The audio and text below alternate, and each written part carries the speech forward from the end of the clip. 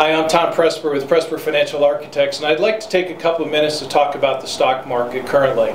2018 has been the year of volatility. We've had some record ups. We've had two 10% corrections, which is considered to be normal in the markets when you have a 10% drop. For the month of October, it was pretty tough. U.S. stocks were down 7.4%. International stocks were down 8.8%. And aggregate bonds were down almost 1%. So in a diversified portfolio, we were negative for the month of October.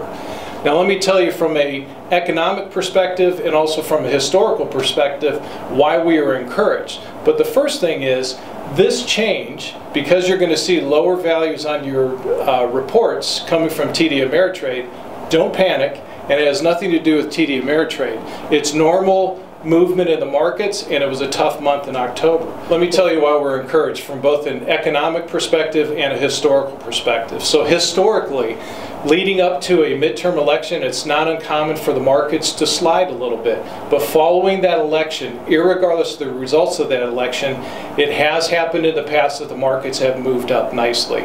Second thing is, from a historical perspective, we are in the fourth quarter, which is the best quarter typically of the calendar year. From an economic basis, we've got momentum on our side. Corporations are showing record profits. Small corporate owners are showing record profits. Consumers are not afraid to spend, and they're showing that we have high consumer sentiment.